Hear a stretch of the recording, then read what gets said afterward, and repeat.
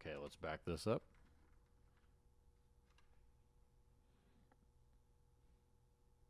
I'm actually surprised that some of these points aren't lasting longer, and it definitely seems that it's a footwork issue of both teams really trying to get aggressively to the net, and therefore it's giving their opponents a little bit more ability to just keep speeding it up because they're late. Okay, so once again, I'm just going to point out problems occur when we have a teammate. This is at the kitchen line, and they have not made it to zone 2.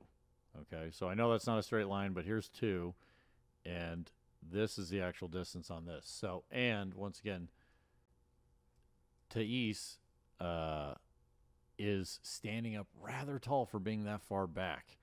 That is an issue. So when he gets this, once again, that ball does go too high. It is moving soft, but obviously he's impacting that ball just below the net, below the shoulders. So it is a yellow ball, but he's able to get downward momentum on it, but it's definitely not coming straight down. So it's not a power shot.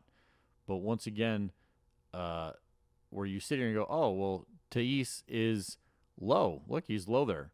That's when the ball's already coming. He needs to be low here.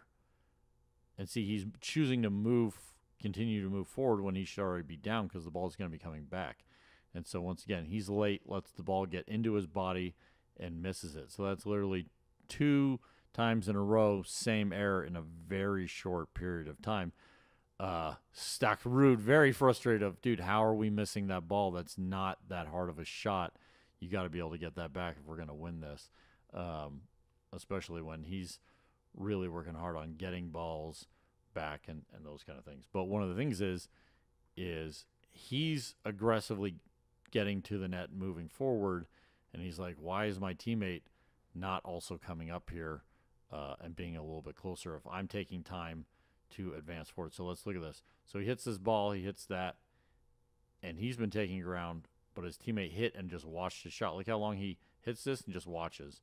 Watch. He literally takes no ground after hitting this shot. He just stands and watches the whole time. Well, then what was the point of the drive, right? Not that big of a benefit. I understand the strategy as they were trying to once again catch Frazier coming around, but you still got to play the rest of the point out.